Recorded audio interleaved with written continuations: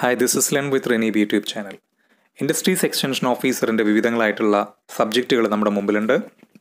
കഴിഞ്ഞ ക്ലാസ്സിൽ നമ്മൾ സബ്ജക്റ്റുകൾ ഏതൊക്കെയാണെന്നുള്ളത് ഡിസ്കസ് ചെയ്തു. ഇനി നമുക്ക് ആ സബ്ജക്റ്റുകളിൽ കൂടി ഉള്ളൊരു യാത്രയാണ് നമുക്ക് നടത്തേണ്ടത്. അതുകൊണ്ട് തന്നെ ഓരോ സബ്ജക്റ്റായിട്ട് എടുത്തുകൊണ്ട് നമുക്ക് അത് മുന്നോട്ട് നീക്കണം. ഇന്ന് നമുക്ക് ഡിസ്കസ് ചെയ്യാനുള്ളത് electrical engineering, basic electrical എഞ്ചിനീയറിംഗിലെ magnetic ഫീൽഡുമായിട്ട് അല്ലെങ്കിൽ മാഗ്നറ്റിസവുമായിട്ട് ബന്ധപ്പെട്ട ചില കാര്യങ്ങളാണ്. ഒരു ചെറിയ ടോപ്പിക്കാണ്. ഉടനെ തന്നെ ബാക്കിയുള്ള ടോപ്പിക്കുകൾ നമ്മൾ അപ്ലോഡ് ചെയ്യുന്നതാണ്. ചെറിയ ചില സാങ്കേതിക തടസ്സങ്ങളുണ്ട്. അതുടനെ തന്നെ നമ്മളത് ഓവർകം ചെയ്തുകൊണ്ട് തന്നെ ഉടനെ തന്നെ വീഡിയോസ് ഒരുപാട് നമ്മൾ അപ്ലോഡ് ചെയ്യും. അപ്പോൾ നിങ്ങൾ സ്റ്റേ ട്യൂൺഡ്. ഇപ്പോൾ നമുക്ക് ഡിസ്കസ് ചെയ്യാനുള്ള കാര്യമെന്ന് പറയുന്നത് മാഗ്നറ്റിക് ഫീൽഡും അതുപോലെ തന്നെ ഇലക്ട്രിക് സർക്യൂട്ടുകളുണ്ട്. അപ്പോൾ ഈ മാഗ്നറ്റിക് സർക്യൂട്ടും ഇലക്ട്രിക് സർക്യൂട്ടും തമ്മിലുള്ള കമ്പാരിസനാണ് നമ്മൾ ഡിസ്കസ് ചെയ്യാനായിട്ട് ഉദ്ദേശിക്കുന്നത്. എക്സാമിൻ്റെ സിലബസിൽ അത് പ്രത്യേകം എടുത്ത് പറഞ്ഞതുകൊണ്ട് തന്നെ ഒരുപക്ഷെ അതിനകത്ത് നിന്ന് ക്വസ്റ്റ്യൻസ് ചോദിച്ചേക്കാം. അപ്പോൾ നമ്മളിത് വളരെ എളുപ്പമുള്ളൊരു സംഭവമാണ്, കൂടുതൽ പ്രയാസപ്പെട്ട് പറയേണ്ടുന്ന കാര്യങ്ങളൊന്നുമല്ല. അപ്പോൾ നമുക്ക് ഇതിൻ്റെ കാര്യങ്ങളിലേക്ക് ഒന്ന് ശ്രദ്ധിക്കാം. ഇവിടെ നിങ്ങളുടെ മുമ്പിൽ കാണുന്ന ചിത്രം, ഈ ചിത്രത്തിനകത്ത് രണ്ട് സർക്യൂട്ടുകൾ കാണാൻ സാധിക്കും. ഒന്ന് മാഗ്നറ്റിക് സർക്യൂട്ടാണ്, രണ്ടാമത്തേത് ഇലക്ട്രിക് സർക്യൂട്ടാണ്. മാഗ്നറ്റിക് സർക്യൂട്ട് എന്ന് പറയുന്നത് നമുക്കറിയാം, ഒരു മാഗ്നറ്റ്, അത് ഇലക്ട്രോ മാഗ്നറ്റോ പെർമനൻറ്റോ മാഗ്നറ്റോ ആവാം. ആ മാഗ്നറ്റിന് ചുറ്റും അതിൻ്റെ സ്വാധീനമുള്ള, അതിന് ഇൻഫ്ലുവൻസ് ഉള്ള, അതിൻ്റെ ശക്തിയുള്ള ഒരു സ്ഥലമുണ്ട്. ആ സ്ഥലത്തിനെയാണ് മാഗ്നറ്റിക് ഫീൽഡ് എന്ന് പറയുക. ഒരു കാന്തം വെച്ച് കഴിഞ്ഞ് ആ കാന്തത്തിൻ്റെ തൊട്ടപ്പുറത്തൊരു ആണി വെച്ച് കഴിഞ്ഞാൽ ആ ആണിയെ കാന്തം ആകർഷിക്കുന്നു, അട്രാക്റ്റ് ചെയ്യുന്നു. എന്നാൽ കുറേ അപ്പുറത്ത് കൊണ്ടുവച്ച് കഴിഞ്ഞാലോ ആണി, അങ്ങനെയാണെങ്കിൽ ആ ആണി അല്ലെങ്കിൽ ഇരുമ്പിനെ അല്ലെങ്കിൽ ആ ഒരു മാഗ്നറ്റിക് മെറ്റീരിയലിനെ അട്രാക്റ്റ് ചെയ്യുമോ? ഇല്ല. അപ്പോൾ ഒരു പ്രത്യേക, ഈ കാന്തത്തിന് ചുറ്റും, മാഗ്നറ്റിന് ചുറ്റും ഒരു പ്രത്യേക ഏരിയയിൽ മാത്രമാണ് ആ കാന്തത്തിൻ്റെ ശക്തിയുള്ളത്. ആ ഒരു കാന്തിക മണ്ഡലത്തിനെ, ആ ഒരു ഏരിയനെ വിളിക്കുന്ന പേരാണ് മാഗ്നറ്റിക് ഫീൽഡ് എന്ന് പറയുന്നത്. അപ്പോൾ മാഗ്നറ്റിക് ഫീൽഡുമായിട്ട് ബന്ധപ്പെട്ട ചില കാര്യങ്ങൾ, അതുപോലെ ഈ മാഗ്നറ്റിസവും ഇലക്ട്രിസിറ്റിയും തമ്മിലുള്ള ഒരു അനലോഗി, അത് രണ്ടും തമ്മിൽ നമ്മൾ കമ്പയർ ചെയ്യുന്നു. അപ്പോൾ കമ്പയർ ചെയ്യുമ്പോൾ എന്തൊക്കെ കാര്യങ്ങളാണ് അവിടെ ഒരുപോലെയുള്ളത്, എന്തൊക്കെയാണ് സിമിലാരിറ്റി എന്നുള്ളതാണ് നമുക്ക് ഡിസ്കസ് ചെയ്യാനായിട്ടുള്ളത്. ചിത്രത്തിൽ നോക്കുന്ന സമയത്ത് ഒരു മാഗ്നറ്റിക് സർക്യൂട്ട് കാണാം. ഒന്നാമത്തെ ചിത്രത്തിൽ മാഗ്നറ്റിക് സർക്യൂട്ട് എന്ന് പറഞ്ഞു കഴിഞ്ഞാൽ മാഗ്നറ്റിക് ഫീൽഡിലുള്ള, അല്ലെങ്കിൽ മാഗ്നറ്റിക് ഫീൽഡിനെ നമ്മൾ പലപ്പോഴും മാഗ്നറ്റിക് ഫ്ലക്സ് എന്ന് പറയുന്നു. അപ്പോൾ ഈ മാഗ്നറ്റിക് ഫ്ലക്സ് അതിന് നിൽക്കണമെന്നുണ്ടെങ്കിൽ ഒരു സ്ഥലം വേണം. അതിന് നിൽക്കണമെന്നുണ്ടെങ്കിൽ ഒരു കറക്റ്റായിട്ടുള്ളൊരു പാത്ത്, ഒരു വഴി വേണം. ആദ്യം തന്നെ നമുക്ക് ഇലക്ട്രിക് സർക്യൂട്ടിനെ വെച്ചുകൊണ്ട് എക്സ്പ്ലെയിൻ ചെയ്യുകയാണെന്നുണ്ടെങ്കിൽ കുറച്ചുകൂടെ വ്യക്തമായിട്ട് കാര്യങ്ങൾ പറയാൻ സാധിക്കും. അതുകൊണ്ട് ഇലക്ട്രിക് സർക്യൂട്ടിനെ വെച്ചുകൊണ്ട് നമുക്ക് തുടങ്ങാം. അതുവഴി മാഗ്നറ്റിക് സർക്യൂട്ടിലേക്ക് നമുക്ക് വരാം. നമുക്കറിയാം, ഒരു ബാറ്ററി അല്ലെങ്കിൽ ഒരു വോൾട്ടേജ് സോഴ്സ് ഉണ്ട് എന്നുണ്ടെങ്കിൽ ആ വോൾട്ടേജ് എന്ന് പറയുന്നത് യഥാർത്ഥത്തിൽ ഒരു ഫോഴ്സാണ്. നമ്മുടെ കറണ്ടിനെ ഉന്തിക്കൊണ്ടുപോകാനുള്ള, ഒരു സർക്യൂട്ടിൽ കറണ്ടിനെ കൊടുക്കാനുള്ള ഫോഴ്സാണ് ആര്? വോൾട്ടേജ് എന്ന് പറയുന്നത്. അപ്പോൾ ആ ഒരു ഫോഴ്സ്, വോൾട്ടേജ് ഉണ്ടെങ്കിൽ അതിൽ കൂടെ കറണ്ട് ഒഴുകുന്നു. കറണ്ടിന് ഒഴുകാനുള്ള ഒരു ക്ലോസ്ഡ് പാത്ത് വേണമെന്നുള്ളതാണ്. ചിത്രത്തിൽ കാണാം, ഇവിടെ ഒരു സെല്ലൊരു ബാറ്ററി ഉണ്ട്, EMF എന്ന് അതിനകത്ത് എഴുതി കാണിച്ചിട്ടുണ്ട്. എന്നിട്ടൊരു കറണ്ട് ഒഴുകുന്ന ആരോ മാർക്ക് ഉണ്ടോ, അതിലേക്കൂടെ ആ ബാറ്ററിയുടെ വലിയ അറ്റമാണ് പോസിറ്റീവ്, ചെറിയ അറ്റം നെഗറ്റീവാണ്. വലിയ അറ്റത്തിൽ നിന്ന് കറണ്ട് പുറപ്പെട്ട് ചെറിയ അറ്റത്തിലേക്ക് തിരിച്ചു കയറുന്നു. അപ്പോൾ അതിൻ്റെ ഡയറക്ഷനാണ് അതിനകത്ത് കാണിച്ചിരിക്കുന്നത്. അപ്പോൾ നമുക്കൊരു വോൾട്ടേജ് EMF ഉണ്ടെങ്കിൽ അതിൽ കൂടെ കറണ്ടും ഉണ്ടാകുന്നു എന്നുള്ളതാണ് ഇതിൽ നിന്ന് മനസ്സിലാക്കാൻ സാധിക്കുന്നത്. മറ്റൊരു കാര്യം, ഈ EMFഉം ഉണ്ടാകുന്ന സമയത്ത് ഈ സർക്യൂട്ടിൻ്റെ ഉള്ളിൽ കൂടെ കറണ്ട് കടന്നു പോകുമ്പോൾ ആ കറണ്ടിന് സർക്യൂട്ടിൽ നേരിടേണ്ടി വരുന്ന ചില തടസ്സങ്ങളുണ്ട്, പ്രതിരോധങ്ങളുണ്ട്. അതിനെയാണ് നമ്മൾ റെസിസ്റ്റൻസ് എന്ന് വിളിക്കുന്നത്. ഈ ഒരു കാര്യം ഓർത്തു കഴിഞ്ഞാൽ നമുക്കിതിൻ്റെ അനലോഗി, ഈക്വലൻ്റ് ആയിട്ടുള്ള കാര്യം മാഗ്നറ്റിസത്തിലും പറയാൻ പറ്റും. മാഗ്നറ്റിസത്തിൽ, ഇലക്ട്രിക് സർക്യൂട്ടിൽ നമ്മുടെ വോൾട്ടേജ് അഥവാ EMF, ഇലക്ട്രോമോട്ടീവ് ഫോഴ്സ് എന്ന് പറയുന്ന EMF അഥവാ വോൾട്ടേജ് ഉണ്ട്. ആ വോൾട്ടേജാണ് കറണ്ടിനെ ഉന്തി പറഞ്ഞേക്കുന്നത് എന്നുള്ളത് പോലെ തന്നെ നമ്മുടെ മാഗ്നറ്റിക് സർക്യൂട്ടിലേക്ക് വരികയാണെങ്കിൽ അവിടെ MMF ഉണ്ട്, മാഗ്നറ്റോമോട്ടീവ് ഫോഴ്സ് ഉണ്ട്. ഈ MMF എന്ന് പറയുന്ന ഫോഴ്സാണ് ഫ്ലെക്സിനെ ഒരു പാത്തിൽ കൂടി പറഞ്ഞയക്കുന്നത്. യഥാർത്ഥത്തിൽ ഫ്ലെക്സ് മൂവ് ചെയ്യുന്നില്ല, കറണ്ടിനെ പോലെ ഫ്ലെക്സ് മൂവ് ചെയ്യുന്നില്ല. എങ്കിലും നമുക്കിവിടെ അനലോഗി പറയാനായിട്ട്, എളുപ്പത്തിൽ മനസ്സിലാക്കാനായിട്ട് നമ്മൾ പറയുന്നു ഫ്ലെക്സ് മൂവ് ചെയ്യുന്നു. അപ്പോൾ ഇലക്ട്രിക് സർക്യൂട്ടിൽ EMF കറണ്ടിനെ മൂവ് ചെയ്യിപ്പിക്കുന്നു. അതേ സമയത്ത് മാഗ്നറ്റിക് സർക്യൂട്ടിൽ MMF ഫ്ലെക്സിനെ മൂവ് ചെയ്യിപ്പിക്കുന്നു എന്ന് പറയാം. യഥാർത്ഥത്തിൽ ഫ്ലെക്സ് മൂവ് ചെയ്യല്ല, അവിടെ ഉണ്ടായിരിക്കുകയാണ് ചെയ്യുക, അവിടെ ഇങ്ങനെ ഉണ്ടാവും. നമുക്ക് തൽക്കാലം എന്ത് പറയാം, മൂവ് ചെയ്യാന്ന് പറയാം. അപ്പോൾ EMF കറണ്ടിനെ ഉണ്ടാക്കുന്നു, MMF ഫ്ലെക്സിനെ ഉണ്ടാക്കുന്നു. അപ്പോൾ EMF എന്ന് പറയുന്നതും MMF എന്ന് പറയുന്നതും പരസ്പരം അനലോഗസ് ആണ്. കറണ്ട് എന്ന് പറയുന്നതും ഫ്ലെക്സ് എന്ന് പറയുന്നതും പരസ്പരം അനലോഗസ് ആണ് ഇലക്ട്രിക് മാഗ്നറ്റിക് സർക്യൂട്ടിൽ. ഓക്കെ, ഇനി നമ്മൾ പറഞ്ഞു ഈ EMF കാരണം കറണ്ട് കടന്നു പോകുമ്പോഴോ കറണ്ടിന് നേരിടേണ്ടി വരുന്ന സർക്യൂട്ടിൽ കൂടെ കറണ്ട് കടന്നു പോകുമ്പോൾ അതിന് നേരിടേണ്ടി വരുന്ന പ്രതിരോധത്തിനെയാണ് നമ്മൾ റെസിസ്റ്റൻസ് എന്ന് പറയുക. ഇതേപോലെ MMF കാരണം ഫ്ലെക്സ് ഒരു സർക്യൂട്ടിൽ ഉണ്ടാകുമ്പോൾ ആ ഫ്ലെക്സിന് നേരിടേണ്ടി വരുന്ന പ്രതിരോധത്തിനെയാണ് അല്ലെങ്കിൽ തടസ്സത്തിനെയാണ് നമ്മൾ റിലക്റ്റൻസ് എന്ന് പറയുക. അപ്പോൾ ഇലക്ട്രിക് സർക്യൂട്ടിൽ റെസിസ്റ്റൻസ് എന്ന് പറയുമ്പോൾ അതിന് കറസ്പോണ്ടിങ് ആയിട്ട് മാഗ്നറ്റിക് സർക്യൂട്ടിലുള്ളത് റിലക്റ്റൻസ് ആണ്. ഓക്കെ, അപ്പോൾ നമുക്കറിയാം ഓംസ് ലോ. ഇലക്ട്രിക് സർക്യൂട്ടിൽ നമ്മൾ ഓംസ് ലോ പറഞ്ഞിട്ടുണ്ട്. എന്താണ് ഓംസ് ലോ എന്ന് പറയുന്നത്? ഓംസ് ലോ എന്ന് പറഞ്ഞു കഴിഞ്ഞാൽ V is equal to voltage എന്ന് പറയുന്നത് I ഇൻറ്റു R ആണ്, കറണ്ട് ഇൻറ്റു റെസിസ്റ്റൻസ് ആണ്. അപ്പോൾ കറണ്ട് എന്ന് പറഞ്ഞു കഴിഞ്ഞാൽ വോൾട്ടേജ് ഡിവൈഡഡ് ബൈ റെസിസ്റ്റൻസ് അഥവാ EMF ഡിവൈഡഡ് ബൈ റെസിസ്റ്റൻസ് ആണ്. ഇതിന് കറസ്പോണ്ടിങ് ആയിട്ട് ഇക്വലൻ്റ് ആയിട്ട് നമ്മൾ മാഗ്നറ്റിക് സർക്യൂട്ടിലേക്ക് വരുമ്പോൾ നമുക്ക് കറണ്ട് സമം EMF ബൈ റെസിസ്റ്റൻസ് ആണെങ്കിൽ കറണ്ടിന് പകരം മാഗ്നറ്റിക് സർക്യൂട്ടിൽ അനലോഗസ് ആയിട്ട് ആരാണുള്ളത്? ഫ്ലെക്സ് ആണ്. സോ ഫ്ലെക്സ് സമം EMFന് പകരം MMF ഡിവൈഡഡ് ബൈ റെസിസ്റ്റൻസിന് പകരം അവിടെയുള്ളത് റിലക്റ്റൻസ് ആണ്. നിങ്ങളുടെ ഈ ഒരു നോട്ടിനകത്ത് അവിടെയും റെസിസ്റ്റൻസ് എന്നാണ് എഴുതിയിട്ടുള്ളത്, അത് റിലക്റ്റൻസ് എന്ന് വായിക്കാം. ഓക്കെ, അപ്പോൾ കറണ്ട് എന്ന് പറയുന്നത് അപ്പോൾ ഓംസ് ലോ ഇൻ ഇലക്ട്രിസിറ്റി എന്ന് പറയുന്നത് കറണ്ട് സമം EMF by resistance. Ohm's law in magnetism എന്ന് പറഞ്ഞാൽ ഫ്ലെക്സ് സമം MMF ബൈ റെസിസ്റ്റൻസ്. അതുപോലെ EMFന് തുല്യമായിട്ട്, EMFൻ്റെ യൂണിറ്റ് വോൾട്ടാണ്, EMFന് തുല്യമായിട്ട് മാഗ്നറ്റിസത്തിലുള്ളതാണ് MMF. MMF എന്ന് പറഞ്ഞാൽ നമ്പർ ഓഫ് ടേൺസ് ഇൻറ്റു കറണ്ടാണ്. കുറേ ചുറ്റുകളുള്ള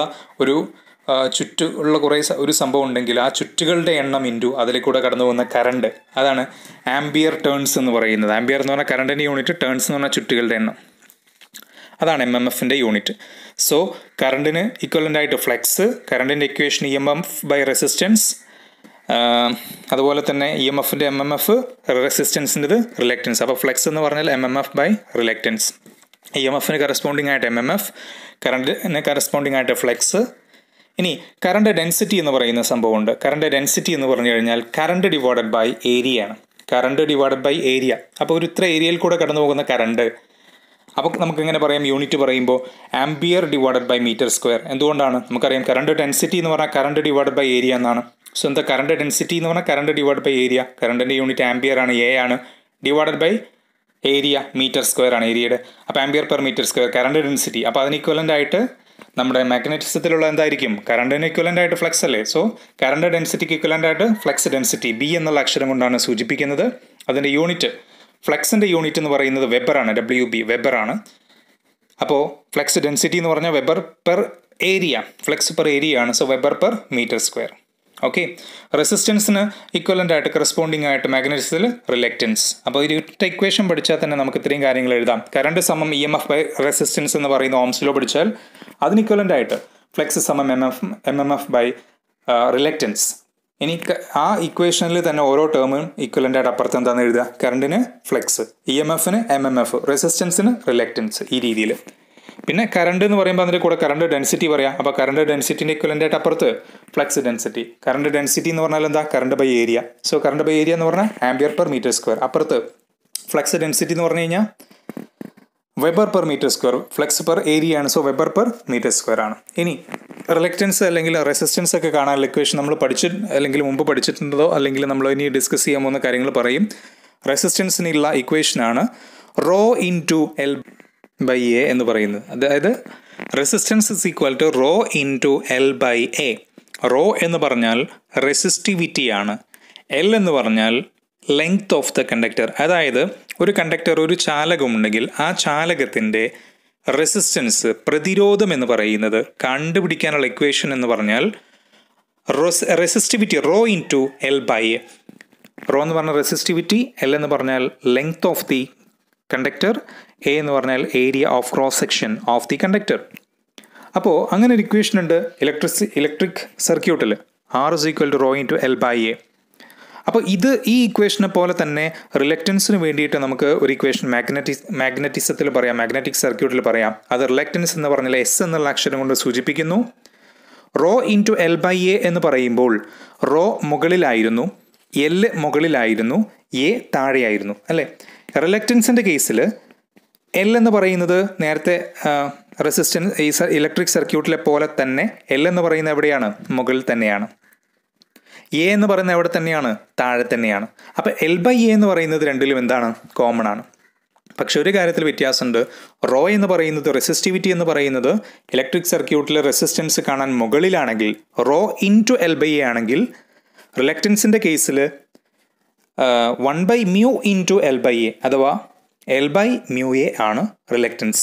എല്ലും എയും രണ്ട് കേസിലും ഒരുപോലെയാണ്. എല്ല് മുകളിലും എ താഴെയാണ്. പക്ഷേ റെസിസ്റ്റൻസിൽ റോ മുകളിലാണെങ്കിൽ റിലക്റ്റൻസിൽ മ്യൂ താഴെയാണ്. L/μA ആണ്. ഇനി മറ്റൊരു കാര്യം ശ്രദ്ധിക്കേണ്ടത്, അപ്പോൾ ഇവിടെ റെസിസ്റ്റിവിറ്റിക്ക് ഇക്വലൻ്റ് ആയിട്ട് പുറത്ത് എന്താണ്? ഇവിടെ റെസിസ്റ്റൻസ്, റെസിസ്റ്റിവിറ്റി. അപ്പോൾ റോ എന്ന് പറഞ്ഞാൽ റെസിസ്റ്റിവിറ്റിയാണ്. റെസിസ്റ്റിവിറ്റി എന്ന് പറയുമ്പോൾ അപ്പുറത്ത് എന്താണ്? Reluctance, reluctivity. Okay, reluctivity.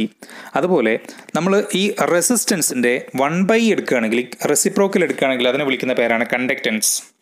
അപ്പോൾ അപ്പുറത്ത് എന്തായിരിക്കും? റിലക്റ്റൻസിൻ്റെ 1/, എടുക്കുകയാണെങ്കിൽ പെർമിയൻസ്, പെർമിയൻസ് എന്നാണ് പറയുക. Permeability, permeance.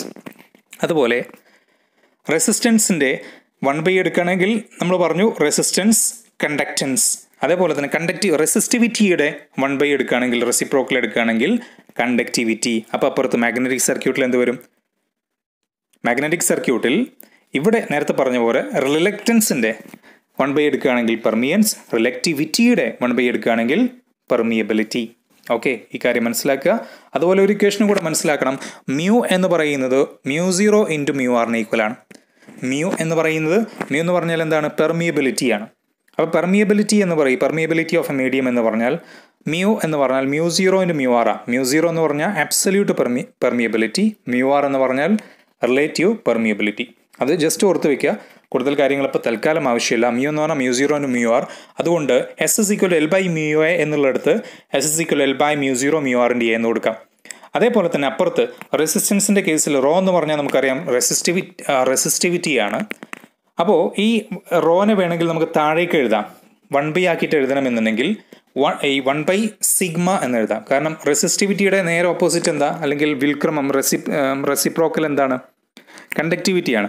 കണ്ടക്റ്റിവിറ്റീനെ കാണിക്കാനുള്ള ലെറ്ററാണ് സിഗ്മ.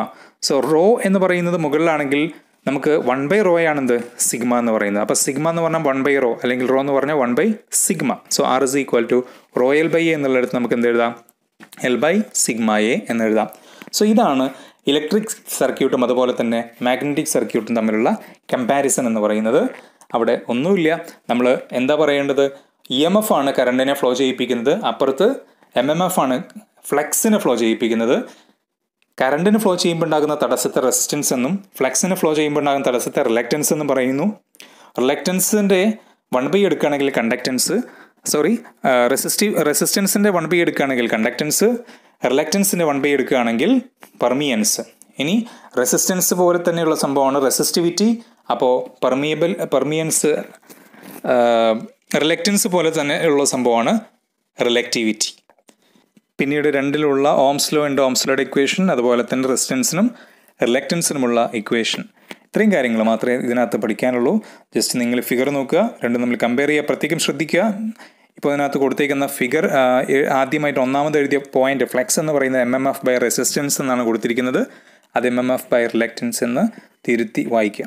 ഓക്കെ, ഇത്രയും കാര്യങ്ങളാണ് ഇപ്പോൾ തൽക്കാലം നമുക്ക് ഡിസ്കസ് ചെയ്യാനുള്ളത്. ബാക്കി കാര്യങ്ങൾ വരും ക്ലാസ്സുകളിലായിട്ട് നമുക്ക് ഡിസ്കസ് ചെയ്യാം. Okay, thank you.